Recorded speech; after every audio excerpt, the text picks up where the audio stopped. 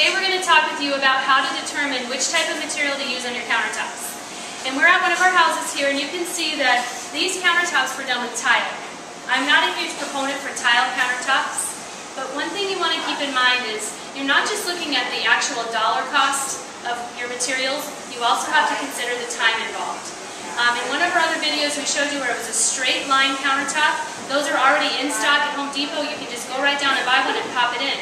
You can get that done in a day. But because of the shape of these countertops, we have this little island that juts out here, and we have this L shape here. You can't find laminate countertops that you would just pop in their place from what was here before. So that's why we went with the tile on these countertops, because of the time involved.